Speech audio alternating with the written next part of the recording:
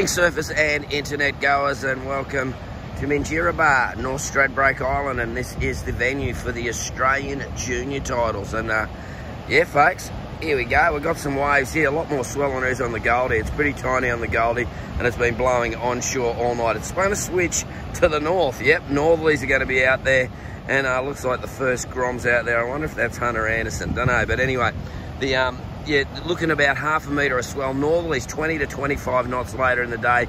Got that high tide at around 11, low tide at 5:30. Water temperature is about 22 degrees. There's some little waves about, spits out the surface on the Tweed Coast back beaches, I'd be saying.